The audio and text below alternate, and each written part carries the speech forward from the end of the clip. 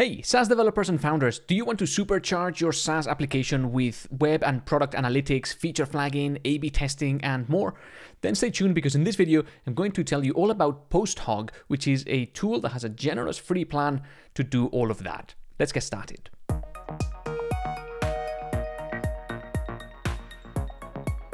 Hi, my name is Jose, and here at Teclado I talk about Python and web development. In this video, we're talking about PostHog, a relatively new tool, at least new to me, that covers feature flagging, A/B testing, and web and product analytics.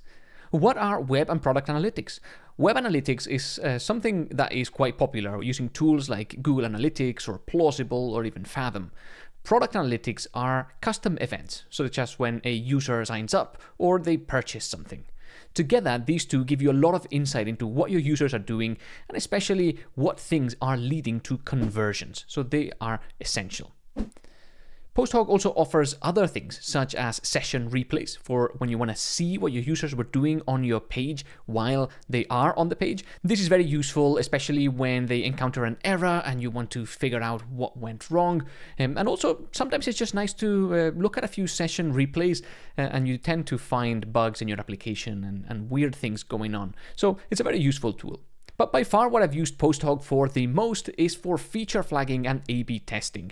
These two things go hand in hand. A/B testing lets you compare two versions of a page and see which one converts better or which one fulfills whatever goal that you've got for that page better. And feature flagging lets you turn on or off certain features. PostHog also lets you use feature flags to do incremental rollouts. That means that you can release a feature only to 5 or 10% of your user base, see if it works, and then increase that percentage over time. That means that if you do have some critical error or something that prevents the users from using your app, you will only affect 5 or 10% of your users at first.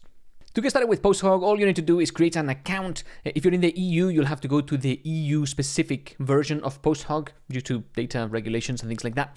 And then get familiarized with the dashboard. What we're going to do is two things in our Python app. So we're going to include the PostHog client in the web. This goes on your template. And we also need to use the PostHog library in the Python code. The client-side library will be used for web analytics, such as when a user visits a page and when they leave the page, how long they spend on a page, etc. In the Python client, we can send custom events, such as when a user authenticates, or when they purchase something, or when they access a specific part of the page that you're particularly interested in, etc. Including the client-side code is very easy. In Flask or Django, you just go to your base HTML file and include it there. And using the Python PostHog library is equally straightforward. You do pip install PostHog, and then you set the API key, and you can do posthog.capture, passing in the event name that you want to capture. They all show up in the PostHog dashboard later. Something that every event needs when you track it with PostHog is a user ID, so that the event can be associated with a specific user. But a frequent problem in SaaS apps is that a lot of our users are anonymous until they sign up and subscribe to a plan. So something that I do very often is keep track of the anonymous users by creating a session identifier, basically just a UUID that I store in the cookies in their browser and that I receive in every request. And I use that to track all the server-side events from the PostHog library. And then when they do authenticate, I alias that to the database stored user ID so that in PostHog I can see both the anonymous and the authenticated events together under the same user. When using Flask, I use app.beforeRequest to run this code on every request. And if you were using Django, you'd write a middleware to do this. The code looks identical, just make sure to import it in your settings.py under middleware and make sure that the middleware goes under any other required middleware, such as common middleware, session middleware, and so forth. If you enjoyed this video, don't forget to like it and subscribe for more content on web development, Python, and SaaS applications.